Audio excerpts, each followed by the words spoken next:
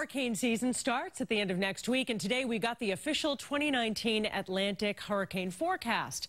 WBZ meteorologist Wroblewski has a look at what we can expect. A near normal season is expected, with a forecast of about 9 to 15 named storms. Of those, 4 to 8 becoming hurricanes, with 2 to 4 reaching major strength, which is a Category 3 or higher. Now, there are many factors that went into this forecast, starting with El Nino, the warming waters over the Pacific, which typically limit hurricane development with high-level wind shear. Now, the question will be how persistent it remains or if it weakens later in the season. Another factor, the warmer-than-average ocean temperatures in the Atlantic and the Caribbean, which could fuel any storm development.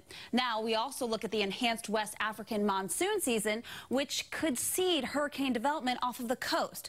Of course, all these things can change over the season, but these are the main drivers for the initial outlook. Even with a near-normal forecast, all it takes is one storm to make an impact. I'm meteorologist Wroblewski, WBZ News.